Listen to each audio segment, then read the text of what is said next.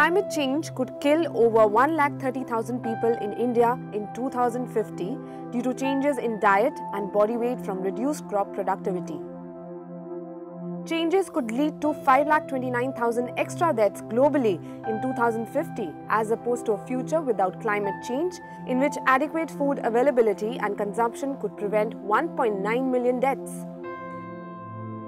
The study says that if global emissions remain unchanged, the projected improvement in food availability could come down by about a third by 2050.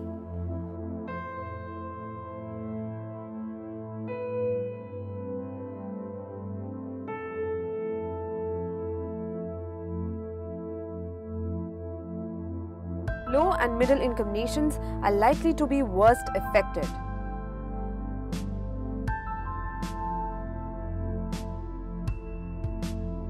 The researchers used an agricultural economic model with data on emission trajectories, socio-economic pathways and possible climate responses to evaluate the effects on global food production 2050.